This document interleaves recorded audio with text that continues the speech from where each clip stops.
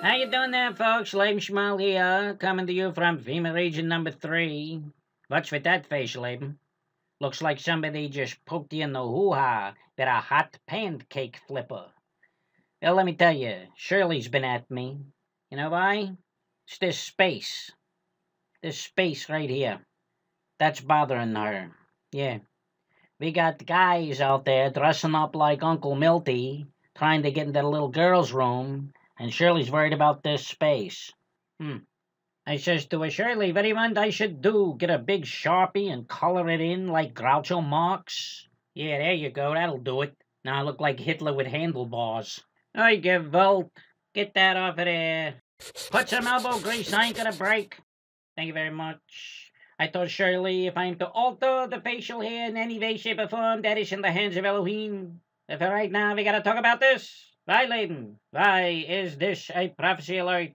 Now, you know what? Let me tell you what. It shouldn't be. Everything. That's right, everything that I'm about to address in this here video should be. That's right, should be. Stuff that you should have no concern about.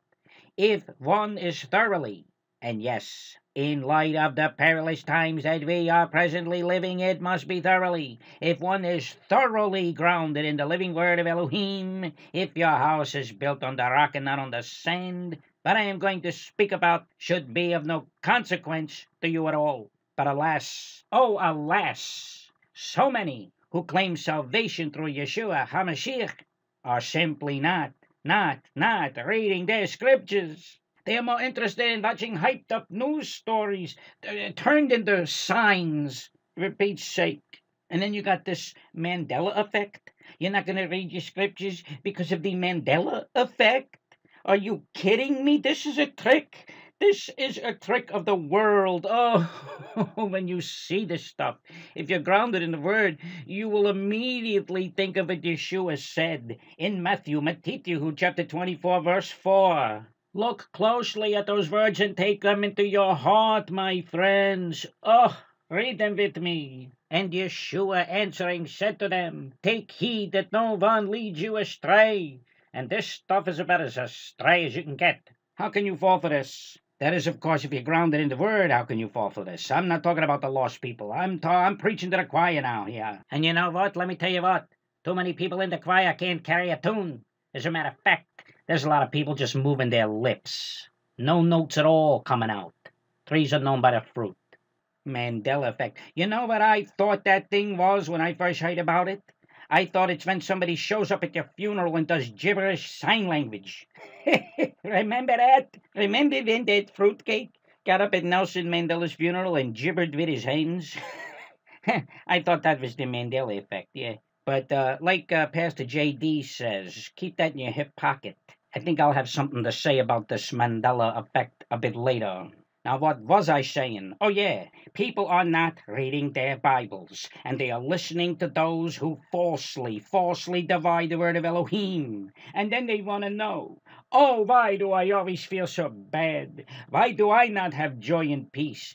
Well, let me tell you why they don't have joy and peace. Let me tell you why they feel bad all the time. Because they're more interested in watching a DVD about giants, or where to buy precious metals than when the Antichrist comes to steal their paper money. They put their Bibles away, make some popcorn, then sit down and watch about a guy digging up big toes the size of bocce balls in Guadalajara.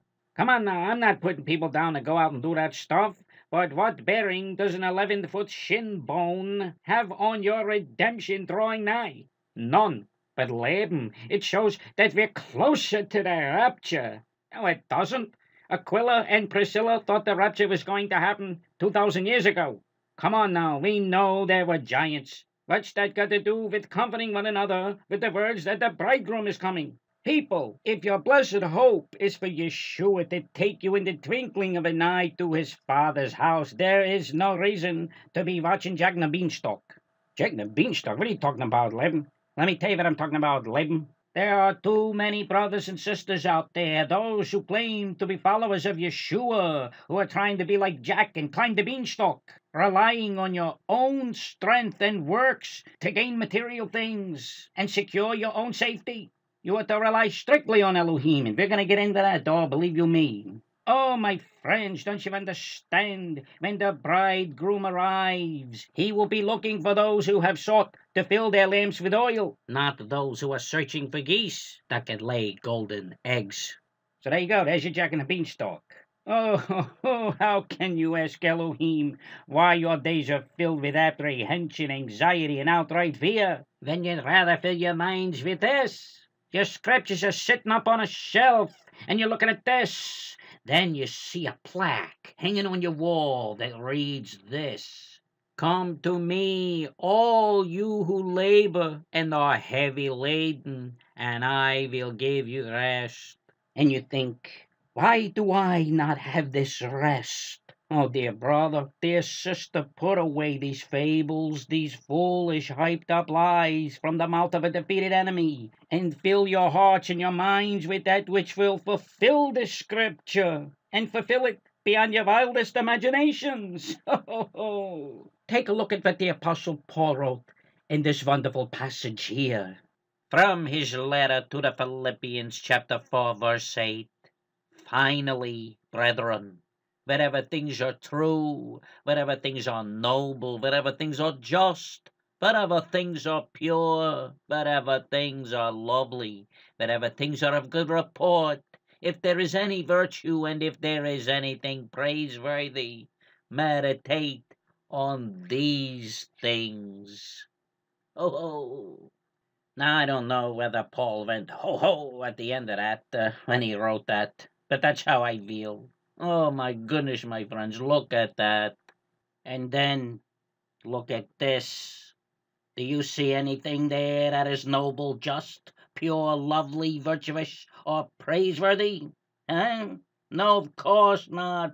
And the sad thing is, and the true sign of the times, is that I even gotta ask such a question. Oh, my dear friends, I can hear some of you, you're asking, you're saying, Laban, oh, how can we think on these things? It is getting harder and harder to find things like this to think about in this world, the things that Paul wrote about in his letter to the Philippians. But there's your problem right there. You're not going to find the things that Paul is telling you to think about in this world. But they are still to be found. Not for much longer, but they are still to be found. Where, Laban? Where can we find them? Where? Right here. Right at your fingertips. You just gotta keep it in your hands. Let's go back to the passage. What, may I ask, do you think is the key word in this passage, my friends? Me? What word do I think stands out here? I think it's this word here. Finally. Do you see what Paul is telling you to do? Well, what does finally mean? It means finally.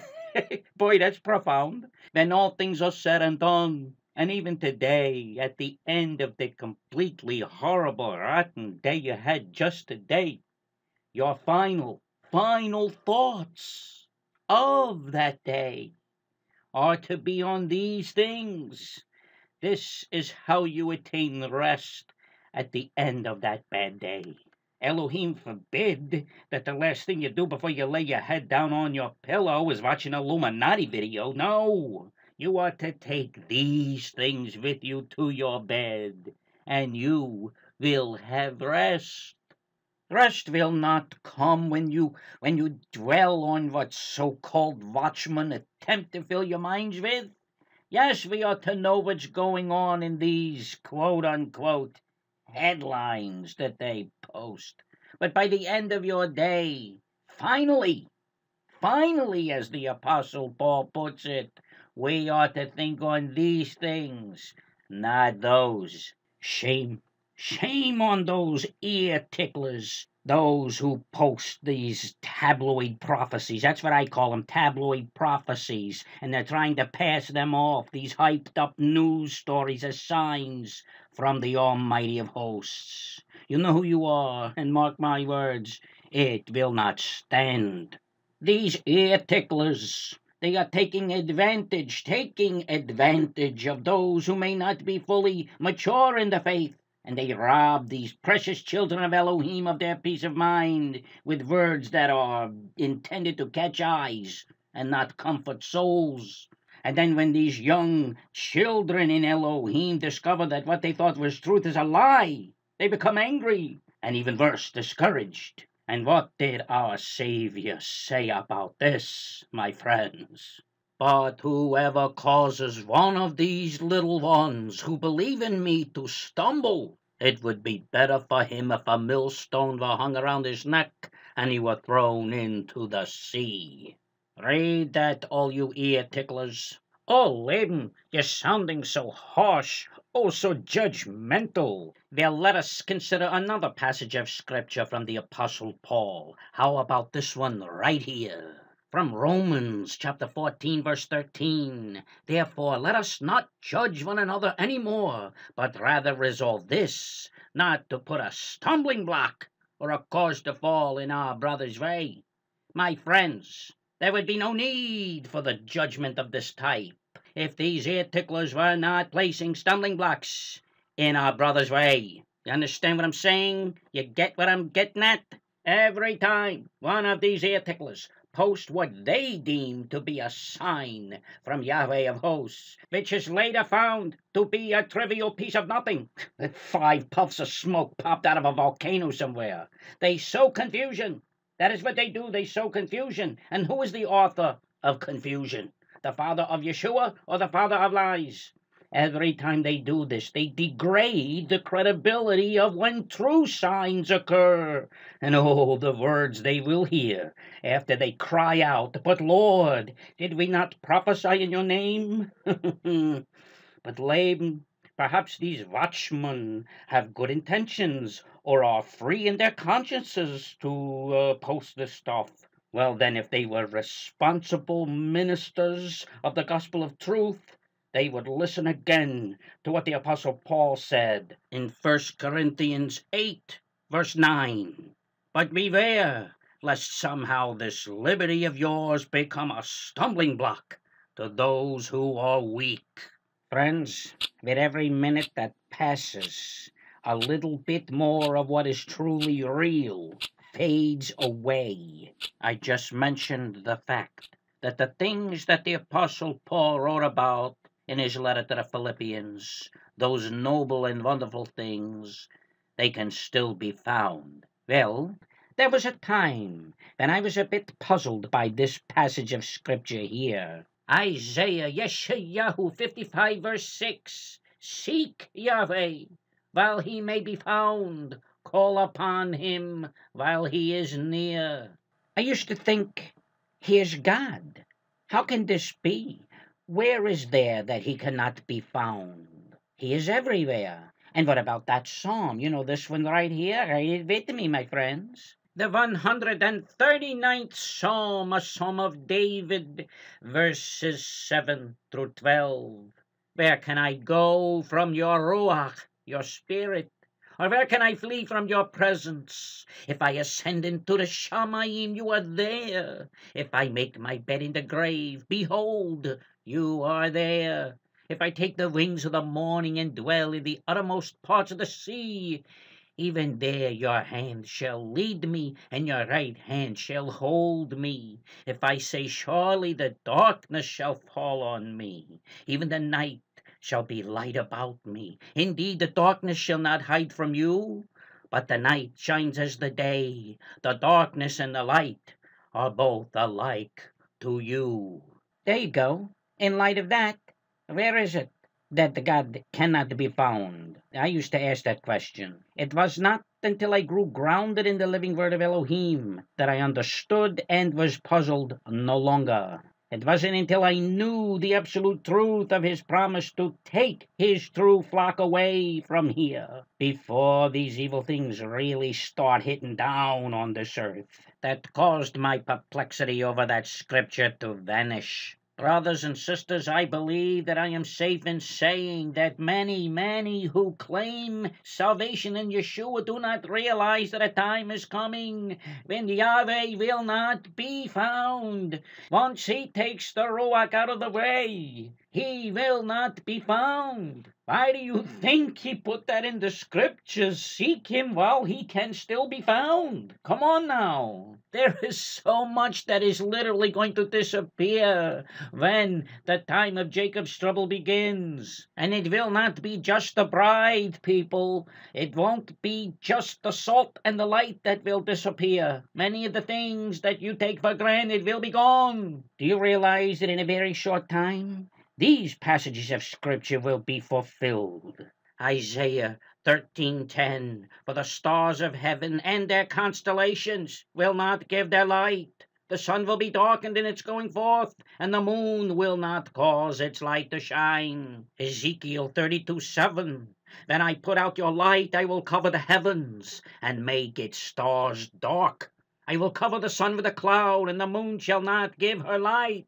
The prophet Joel, chapter 3, verse 15, the sun and moon will grow dark, and the stars will diminish their brightness. And then when the fourth trumpet is sounded in Revelation chapter 8, verse 12, then the fourth angel sounded, and a third of the sun was struck, a third of the moon, and a third of the stars, so that a third of them were darkened. A third of the day did not shine, and likewise the night. Do you get it? All of you who are looking down into a phone? The light of the very stars will vanish. But how many of those who claim to be followers of the very creator of those stars go out to marvel at the perfect reality of them? There is something out there right now, my friends. I look at it every night. You see, I don't own a smartphone I gaze down on. I have a shamayim to look up into. And every night I go out and I see this. Jupiter, the king of the wandering stars, working its way from the constellation Leo, the lion of the tribe of Judah, to Virgo, red Mars, representative of war, working its way from the constellation Scorpio into the balances, the constellation of Libra. And almost equidistant, smack dab between the two, is the star Spica in Virgo, Spica that represents the Church of Yeshua. And high above them all, the bright Arcturus. Notice, if you will, the formation they make. Looks like a pyramid to me. The evil pyramid, Who, pray tell, do you suppose formulated the thought to create geometric shapes, pyramids included? Who do you suppose conjured up this evil shape, this pyramid, Satan? Or perhaps a bunch of nincompoops in lodges wearing aprons? Maybe that's it. Maybe it was created by them. Or what about him? Aleister Crowley. Ah, that has to be it.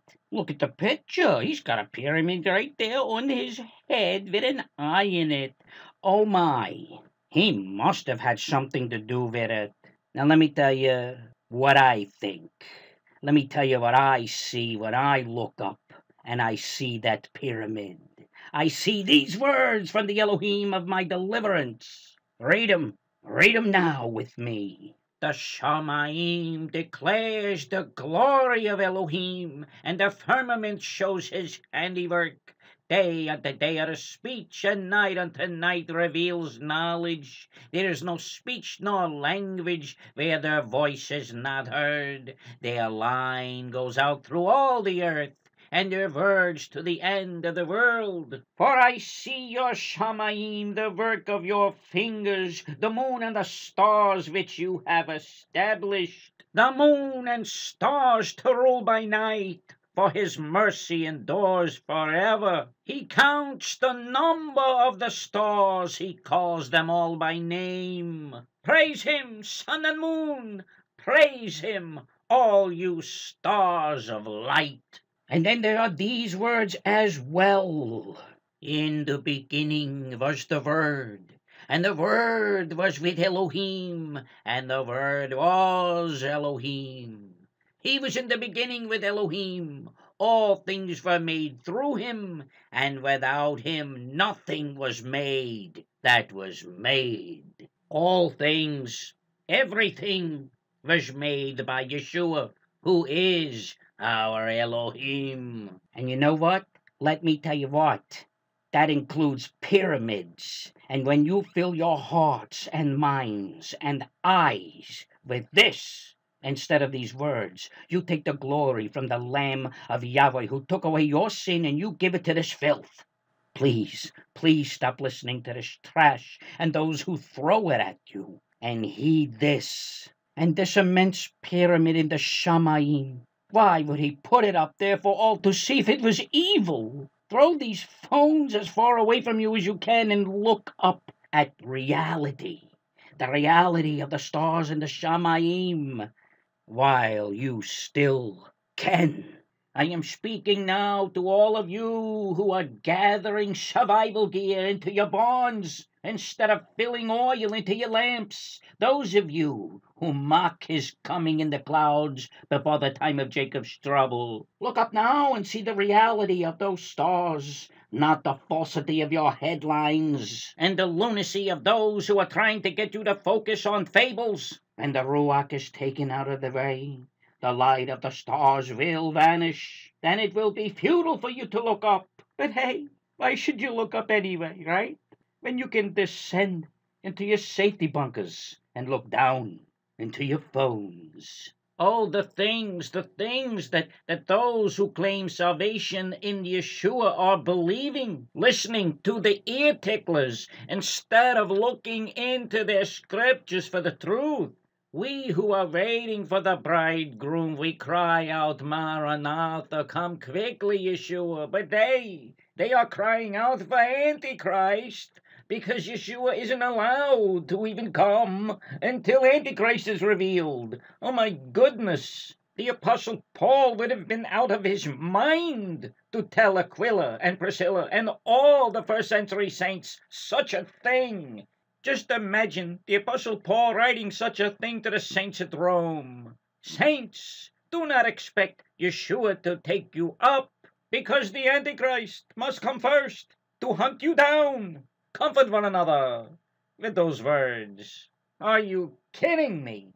What a blasphemous lie from the pit of hell. But of course we who have placed all our faith and trust in the one who cried from the tree, it is finished, we're the deceivers, right? We're the liars. We're the fools because we will not be prepared with survival gear when the Antichrist arrives. But rejoice, my pre-tribulation believing brothers and sisters, to be fools for Yeshua, taking his commands in Matthew chapter 6 to heart, and not being as those who deviously use the plight of today's Christian martyrs to further their propaganda.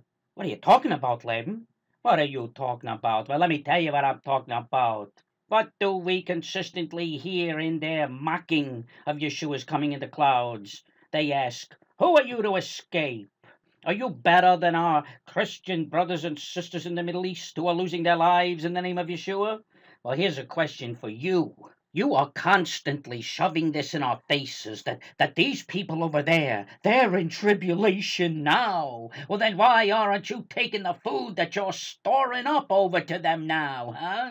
You are constantly justifying your prepping by saying that the reason you are doing all of this is to help people in tribulation. Well, how much of what you have stored up did you take over there for those people before they were martyred? There's a question for you. You who say Yeshua wasn't coming for them, did you know that all along? If you knew that all along, that no Yeshua was coming to save them, why didn't you go over there and teach them how to be preppers, huh? Maybe those people over there would have lived if you had done that. If you had gone over there and taught them how to dig a bunker and hide potted meat on shelves. Maybe you're not so certain that the Antichrist is coming before the rapture. It's either that or you just want to keep the stuff for yourselves. You say that the early church never taught a pre-tribulation rapture, that it is a recent teaching. So, if these dear brothers and sisters that you love to use to bolster sales for freeze-dried survival food, if they in fact did believe that Yeshua would come for them, and you didn't warn them that they were deluded fools for thinking such a thing, for thinking that Yeshua meant it when he said it is finished from the cross, then their blood is on your hands. If you knew all along that Yeshua was not coming for them, and you did not teach them how to properly prepare, then their blood is on your hands. And then, oh my goodness, what are we to say of the Apostle Peter and Paul and John, Johanan and James, and all the early church fathers? Did they know? Did they know too that Yeshua was not coming before the great time of Jacob's trouble? If they allowed so many of Elohim's little ones to go to such horrific, tortuous deaths, what are we to think of them? I just wonder if Peter and Paul and James and John, I wonder if they were as astute as today's mid and post-tribulation teachers, in that they knew that the pre-tribulation rapture was a lie. If Peter and Paul knew that the pre-tribulation rapture was a lie and didn't warn the people, oh, what neglect! What neglect! And it would just go to show that these apostles could not possibly be nearly as astute as the preppers of today. And of course, those great entrepreneurs who have made their fortunes on selling survival gear. Why did they not give a warning so that all of those who gave their lives for Yeshua might have lived? If these apostles would have taught them how to prepare, they may have lived, right? I mean, come on now. Paul wrote 14 letters, John wrote 3, Peter wrote 2, and James and Jude wrote 1 apiece. And you mean to tell me that not one of them, not one of these men had enough discernment to warn the church to prepare for the coming persecution by stocking up on weapons and supplies? Not one. 21 letters of instruction written by these men, and not a sentence about how to prep for survival. How do you explain that? How do you explain that, preppers? The utter neglect of these men who, like Peter and John, were right there with Yeshua in the inner circle. How could they not warn the people? Is the blood of all those who were martyred in the first century on their hands? Oh, if only those dear brothers and sisters who lost their lives over the last few years in the Middle East, if they had only seen this, they may have lived. You chocolate lovers will love this anyway. Tuscan butter noodles. Yummy, yummy, yummy. The Italian tomato pasta for you Italian lovers. The no-bake cookies. These are yummy. The brownies are they're chewy, they're moist, they're delicious. Oh, if Peter and Paul had only taught them how to prep. Do you see how silly this is, people? How utterly stupid that sounds? Not only that, it's blasphemous, blasphemous. The reason that the early church fathers didn't teach them people how to prep is because they were waiting for Yeshua to come for them in the clouds to take them to the place that he promised to take them to. They knew that they would not be part of the time of Jacob's trouble. They were not looking for the Antichrist. They were looking for their Savior, for their bridegroom. That's right. How do you explain that, preppers? 21 letters of doctrine given by these men and not one sentence about digging a hole to hide in and making sure their bellies will be full when adversity comes. And say, Mr. Jim Baker and Mr. John Shorey, why did you not offer the Tuscan noodles and the brownies, to your Middle Eastern brothers and sisters who are starving, Why didn't you offer that to them? Why? Because you knew they didn't have the money to buy it. Why did you not rebuke them for not prepping, the way that you mock and ridicule we here who rely strictly on Yeshua for our safety? And let me ask you another. Why did they not know to prep on their own? It's only common sense, right? If they thought that the pre-tribulation rapture was a lie from hell, why didn't they start prepping? You had enough sense to start digging your hole, why didn't they? Friends, let me tell you why these Middle Eastern martyrs were not hoarding food and collecting guns. They were not doing that because they were grounded and secure in this. That's right, that what you're seeing right there on the screen. That was their survival gear. That was their food, and that was their drink. They weren't listening to lies. They were reading and believing the living word of Elohim. These words right here. Words that the Apostle Paul could have meant precisely for them in their persecution over there in the Middle East over these last few years. They took it as if Paul was addressing them directly and telling them that no one should be shaken by these afflictions, for you yourselves know that we are appointed to this. For in fact, we told you before when we were with you that we would suffer tribulation, just as it happened, and you know.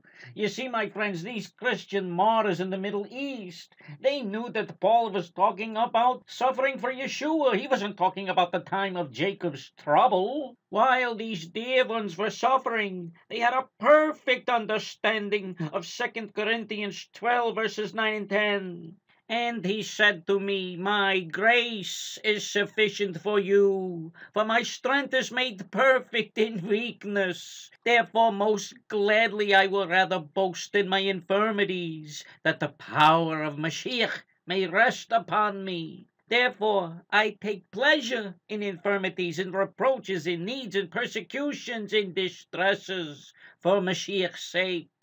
For when I am weak, then I am strong. Those Christian martyrs in the Middle East, they understood that perfectly. That's why they didn't need weapons and potted meat.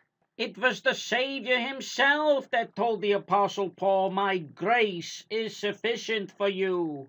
But hey, preppers, just think.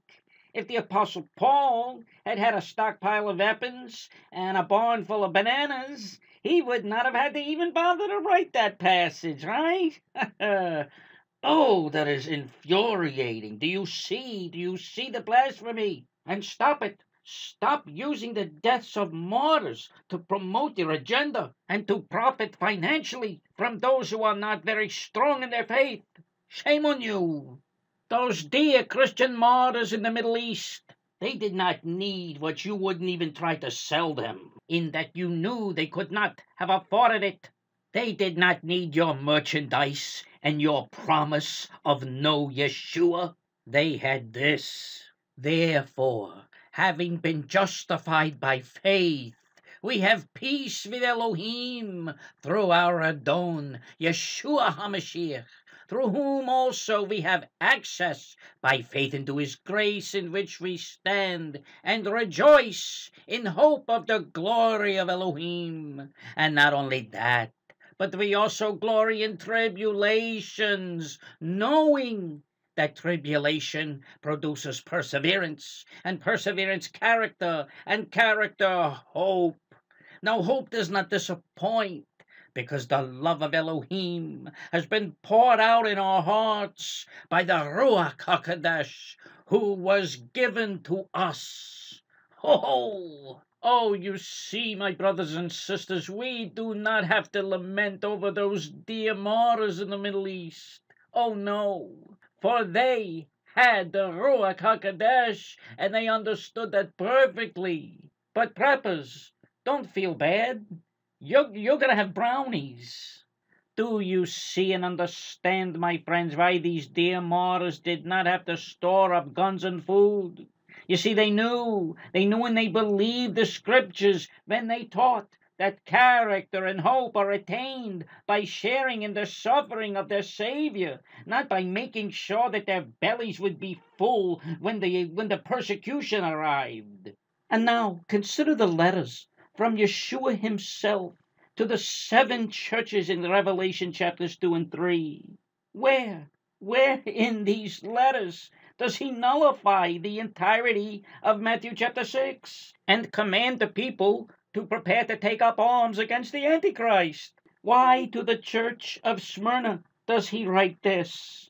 I know your works and tribulation and poverty, but why did Yeshua not be straight with this church in Smyrna? Why didn't he just say, what's the matter with you people? Don't you realize that you could have avoided these afflictions had you just stocked up some weapons? Where is your sense? And poverty? What excuse have you for poverty? Were you not able to store up some food? Come on. Why did Yeshua not rebuke them for not being prepared? Maybe these poor folks in Smyrna would have had it a little better if they just did some prepping. Is that how the scripture goes, people? No, that's not how it goes. And what were Yeshua's words to the Philadelphians in chapter 3, verse 11? Behold, I am coming quickly. Hold fast what you have, that no one may take your crown. Maybe we pre-tribulation cowards who are waiting to escape have actually got it wrong all this time. Maybe Yeshua really meant something else when he said the word crown. You know, kind of like the way the Apostle John didn't really mean everyone when he wrote that everyone on earth would hide from Yeshua in Revelation 6:15. Yeah, the mid/post-tribulation folks, they said that when John said everyone hides from Yeshua, he really didn't mean that. I actually have that from two different proponents of those theories. Perhaps by crown, Yeshua really meant what people acquire on earth to assure their survival from Antichrist. Maybe that's what he meant. So should we consider that the mid/post-tribulation folks might have it correct and read it this way? Behold, I am coming quickly. Hold fast what you have, that no one may take your food, or your water, or your weapons. Woe unto anyone who teaches that Yeshua would say such a thing, and woe to those who say that he did not mean every word he spoke in Matthew chapter 6, which we will look at in just a bit. And I got one more thing for you to consider that Yeshua said to his Talmudim, his disciples. What was the last thing he commanded those men before he was betrayed in the Garden of Gethsemane? He said, watch and pray, not store and hoard. Oh, my friends, to these mid/post-tribulation promoters, the biggest problem they have with the pre-tribulation rapture doctrine is that there is just no money to be made from it. That right there should be proof of its perfect truth. Friends, those dear brothers and sisters in the Middle East who have lost their lives for the testimony of Yeshua certainly believed that Yeshua could have come for them at any moment, for they trusted Scripture. Unlike these preppers, they understood completely what Paul meant when he said this. For the kingdom of Elohim is not eating and drinking, but righteousness and peace and joy in the Ruach HaKodesh. In fact, those modern-day martyrs, those brothers and sisters who lost their lives in the Middle East over these past years, they are the modern-day fulfillment of 1 Thessalonians chapter 1, verses 6 through 8. Read this with me. And you became followers of us and of the Adon, having received the word in much affliction, with joy of the Ruach HaKodesh, so that you became examples to all in Macedonia and Achaia who believe.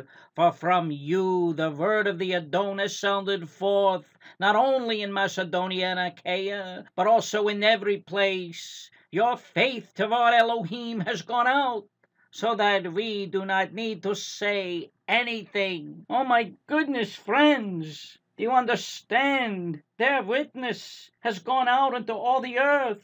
Just replace for a moment the specificity of Macedonia and Achaia and say that they have become examples to all nations. But consider, would they have been examples to us of their true faith had they done like these preppers and stockpiled guns with which to kill their persecutors?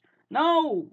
They had the eyes to see and the ears to hear that the Scriptures never tell us once that the way to defeat the enemy is to store into barns. They knew that the whole armor of Yahweh was much better protection than a pantry full of powdered potato soup and a gun. They had the sense and the discernment to see that nowhere in their writings did Peter or Paul, James, John, or Yeshua himself ever tell us to stockpile food and weapons to secure our safety and our futures. But hey, Perhaps the mid/post-tribulation folks can make use of the Mandela effect. Remember I said to leave it in your back pocket? I would bring it up later? Well, later has come, regardless of what Claire said. Those who have ears will hear. Now, there's a lot of stuff about this Mandela effect all over the web. But for those of you who may not know exactly what it is, let me tell you what my understanding of it is with regard to what we're talking about in this here video. It is going around that this Mandela effect is altering people's perception of what the scriptures really say. Sound familiar? Did God really say? You see? Did Yeshua really say that he would come for us before the Antichrist is revealed? Yeah, I think these folks could use this effect to their advantage and profit even more from selling their survival stuff. Friends, this Mandela effect has actually got people questioning the sanctity of the Bible. People who have been believers all their lives now questioning its validity because of this theory that we all perceive things from our own realities. The Mandela effect is becoming the absolute fulfillment of many prophecies regarding the end of time as we know it. But the one that comes to my mind is this one. Amos chapter 8, verses 11 and 12. Behold, the days are coming, says the Adon Yahweh, that I will send a famine on the land, not a famine of bread, nor a thirst for water, but of hearing the words of Yahweh. They shall wander from sea to sea, and from north to east. They shall run to and fro, seeking the word of Yahweh, but shall not find it. Harkens us back somewhat to Isaiah 55:6, does it not? People, when the Ruach HaKodesh is taken out of the way, along with the bride of Yeshua, the word of Elohim will vanish, just like the light of the stars in the Shamayim. This Mandela effect is a foreshadow in that it is prepping people. That's right, prepping people to see the living word of Elohim as fallible, and thus it will be rendered useless when the time of Jacob's trouble begins. Now, do not get me wrong. I am not saying that the word of Elohim will be useless. It will be that the world has perceived it as useless.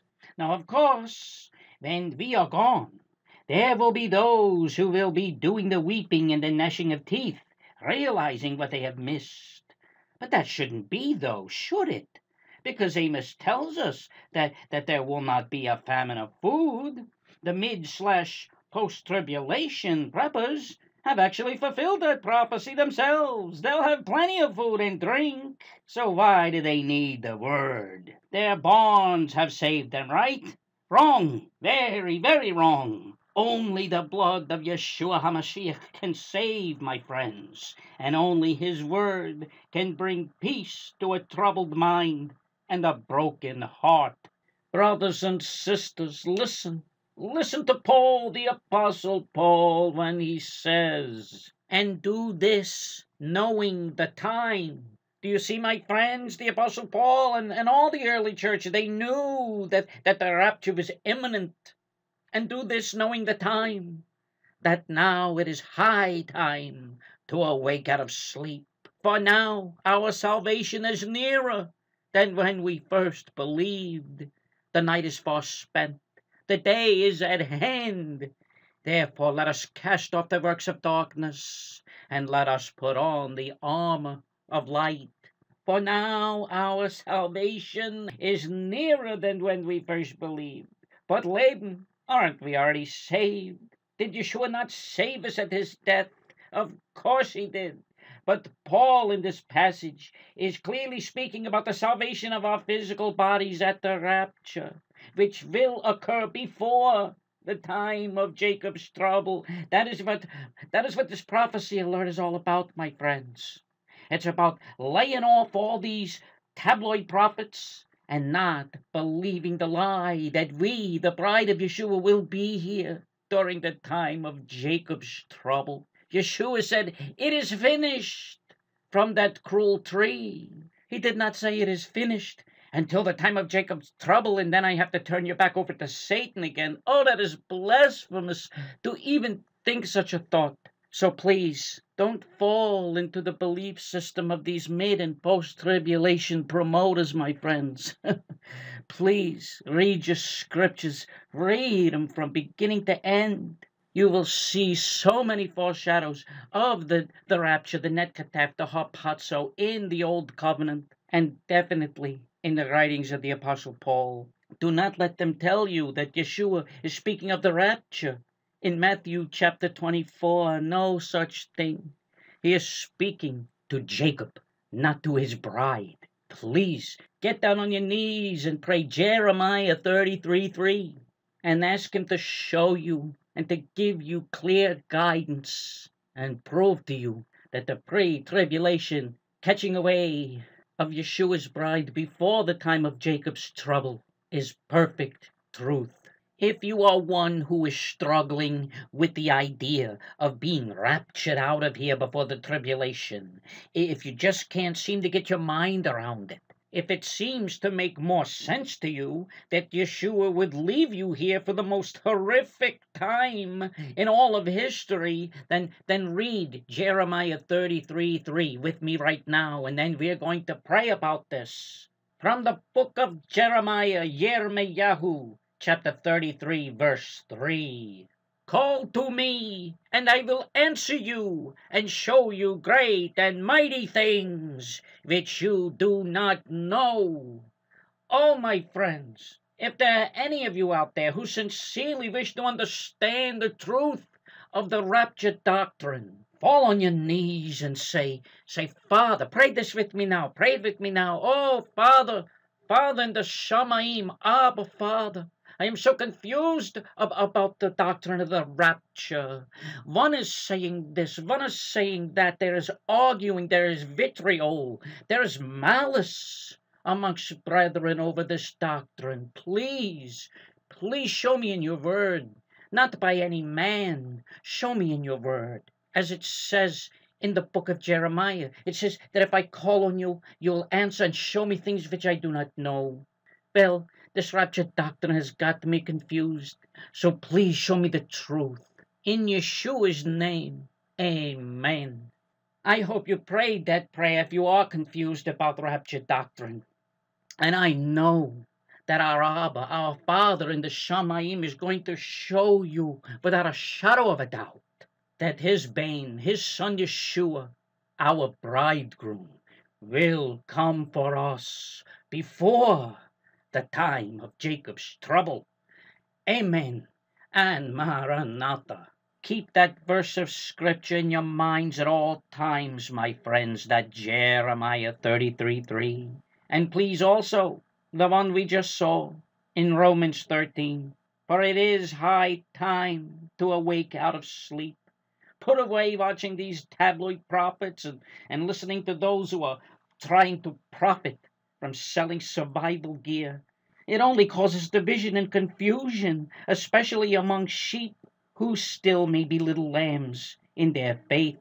These people, they use tactics of the world to draw you into vain ramblings, and I believe the Apostle Paul struck home again. He addresses this perfectly, succinctly, in the book of Colossians, chapter 2, verse 8. Let us read this. Beware, lest anyone cheat you through philosophy and empty deceit, according to the tradition of men, according to the basic principles of the world, and not according to Mashiach. And look how he prefaces this in verse 4 of the same. Now this I say, lest anyone should deceive you with persuasive words. Ha ha! Do you see? Do you see what the Apostle Paul is saying here? He is telling you exactly what I've been saying throughout this whole video. Do not allow these ear ticklers to draw you in with persuasive words, trying to get you to believe that a piece of hyped-up, sensationalized trivia is a sign from Elohim. And to beware of the book and DVD sellers who do nothing more than to get you to put your scriptures up on the shelf and sit in front of a screen. The prophet Amos warned us. He warned us that there will be a famine of the word. But rest assured, there's going to be plenty of those DVDs lying around. So, for those of you who plan to be here during the time of Jacob's trouble, you'd better put those DVDs up on the shelf and read your scriptures while you still can. And do not be deceived by this Mandela effect. It is of the world, an earthly trick. Yeshua told us, he assured us in the Gospel of Matthew, chapter 5, verse 18. For assuredly I say to you, till the Shamayim and the earth pass away, one jot or one tittle will by no means pass from the Torah, till all is fulfilled. So do not even dare question the perfect truth of the word of Elohim. For the sake of where you will spend eternity, do not even dare. Oh, Leb, what are you getting at with all this? Friends, the crux of this biscuit is everything I've been saying. I'm just trying to tell you to put away the trivial lunacy of the tabloid prophets. But if you do decide to venture into their lair, please, before you read or watch anything, follow the advice of Yohanan, the Apostle John, when he said this in his first letter, 1 John chapter 4, verse 1. Beloved, do not believe every spirit, but test the spirits, whether they be of Elohim, because many false prophets have gone out into the world. Bet your bottom dollar on that. I just put that in there. You will not find that in any translation. Friends, if your spirit is longing for peace, the peace that surpasses all understanding, you must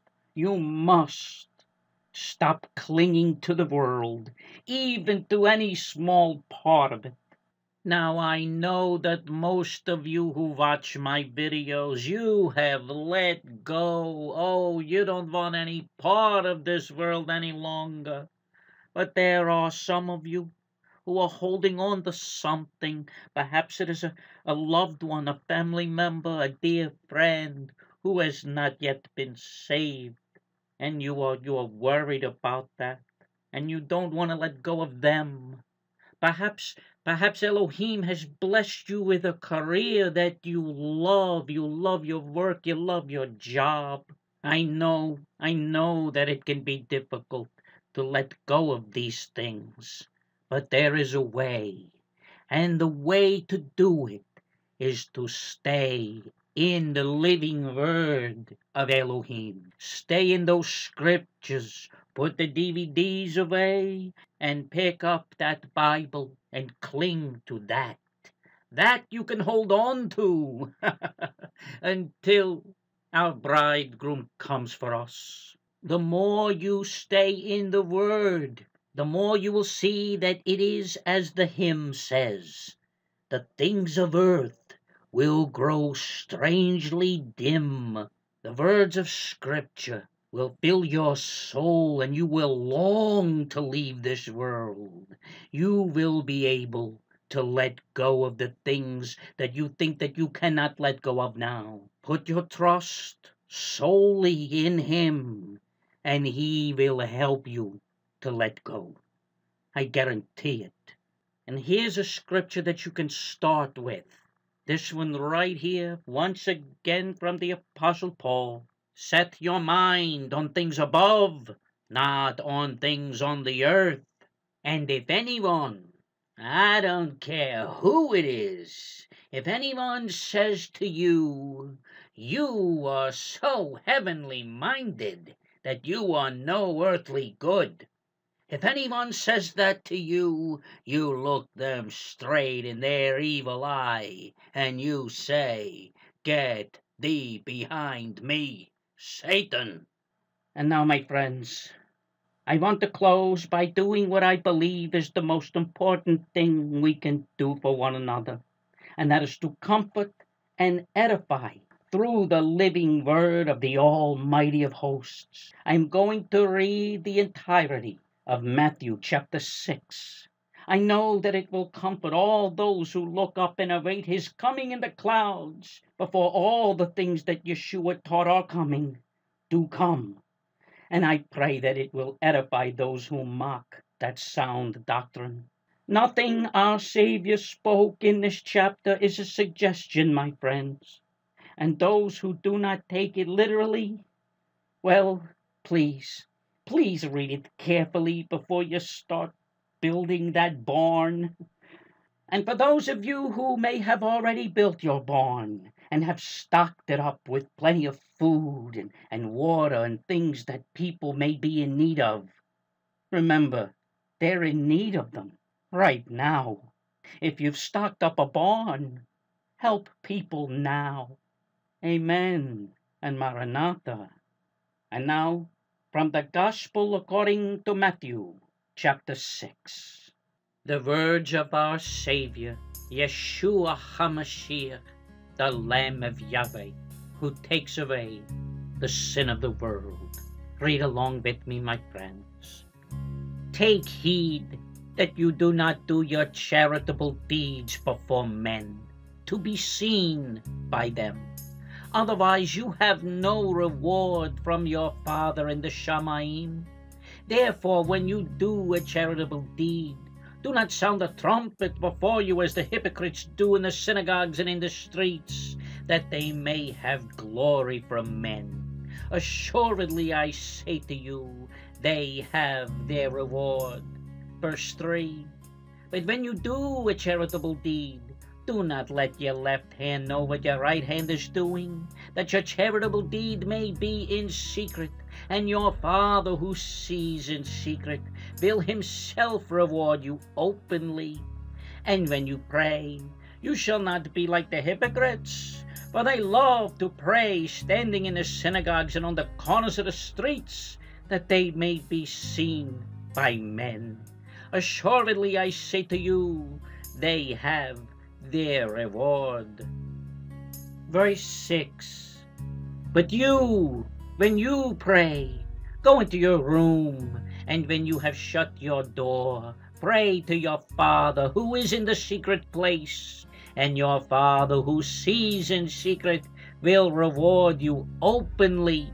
And when you pray, do not use vain repetitions as the heathen do, for they think that they will be heard for their many words.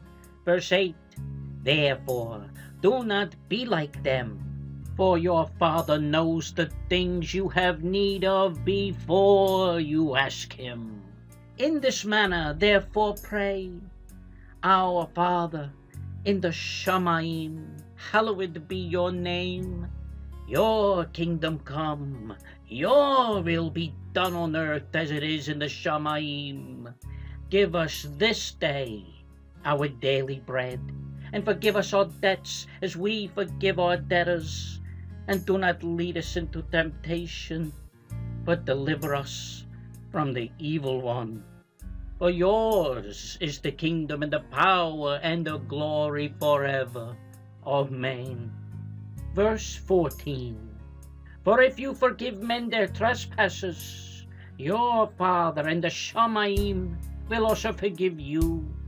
But if you do not forgive men their trespasses, neither will your Father forgive your trespasses.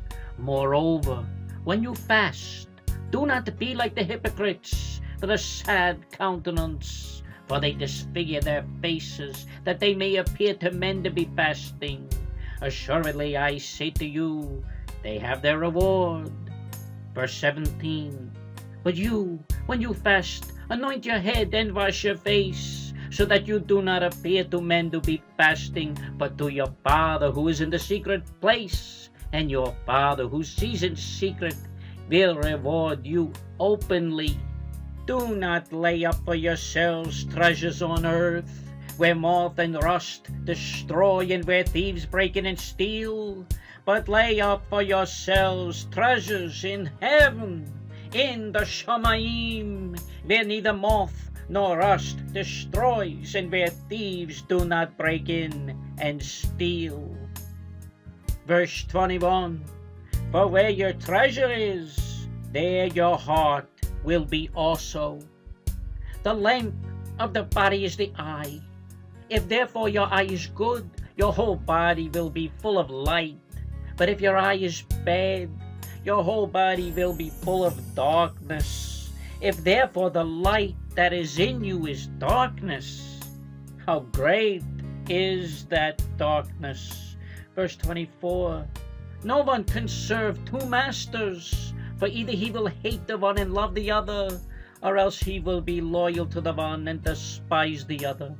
You cannot serve Elohim and Mammon.